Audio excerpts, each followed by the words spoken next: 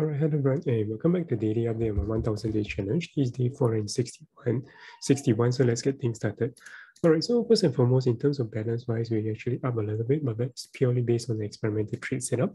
Took a couple of long setup, and that when, like I mentioned yesterday, both Ethereum took in favor, but Link didn't went in favor, and I think Bitcoin still range bounding at the moment in time. All right, so generally the market-wise looks to be going up while Bitcoin is taking a breather and consolidating there. To me is a very good sign. So I'm still bullish in terms of Bitcoin in terms of the next coming for November and December ahead. But bearing in mind that there could without a doubt be strong pullbacks, especially for specific altcoins as well.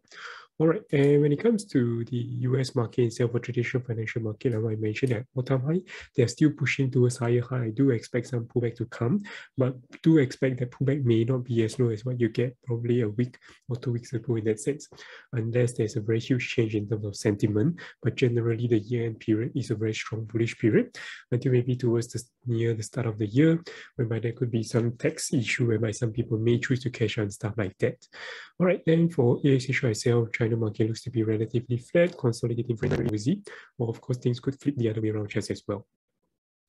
Okay, and on the other hand, for Bitcoin itself, essentially, even though there was so-called strong sell-off earlier today, if you look in terms of, say, the candlestick chart itself, you can see there was a very nice push to the downside, perhaps liquidating those people who are putting two types of stop loss itself over here. So those have been liquidated, but otherwise, most people, to me, should have at least put a stop loss over here, so that should be fine. So what I'm drawing over here is a potential setup that we do break again this high, which is at 64.3K region itself. I'll enter a buy stop order. And the stop loss will be using this 50 simple moving average on the 4-hourly chart. So if that happens, I will want to long it. Have a very nice risk to reward setup, seeing how high we'll go. I'll use a very tight trailing stop loss in these spaces. Otherwise, it's more or less about it. If you guys have any questions, feel free to drop by your comments below. I'll see you guys tomorrow. Take care. Bye-bye.